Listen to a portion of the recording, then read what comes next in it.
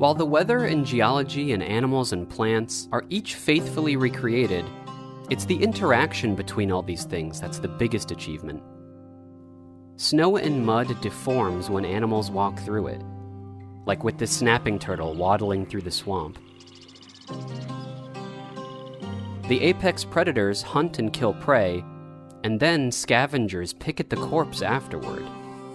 And if you're paying attention, you'll even discover that the corpse decomposes over time.